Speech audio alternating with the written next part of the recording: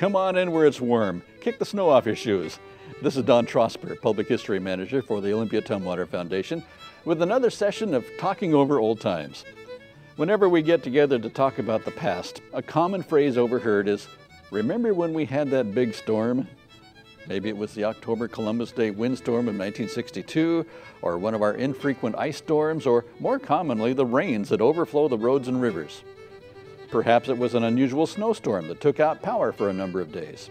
Everybody wants to talk about the weather. Well, the same was true for our local ancestors. Weather was a big part of their lives, since many were farmers or worked outside in the woods or on the Sound. Looking back to the 150 or so years in Tumwater Olympia area history, I've seen that weather often comes in cycles. There are bad, cold winters for a couple years, and there are mild, warmer winters for a time. Hot, dry summers are balanced out over time with cool, wet summers. Overall, we here in the South Sound and Western Washington are noted for milder climate patterns. And that's why harsher weather sticks in our memories, I suppose. Let's go to the early 1850s here in Tumwater. Things were going pretty well for the new town of Tumwater. It was growing, industry was building along the falls of the Deschutes, and people were optimistic.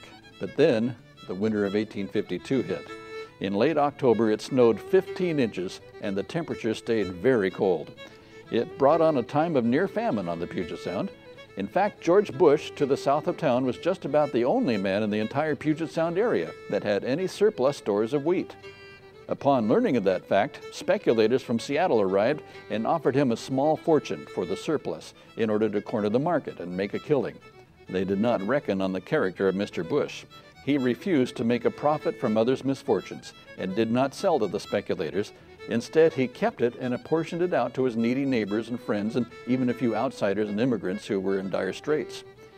That's a story that should be repeated to every generation as an example of the moral character upon which our communities are based.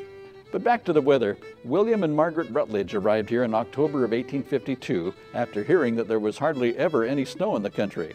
And as soon as they arrived with their family, the 1852 snowstorm hit. They had no feed for their oxen and were forced to drive them into the woods to feed on salal. They settled on a half-section claim next to Jesse Ferguson. Their original house still stands south of the middle school on Little Rock Road. A stone monument marks the site.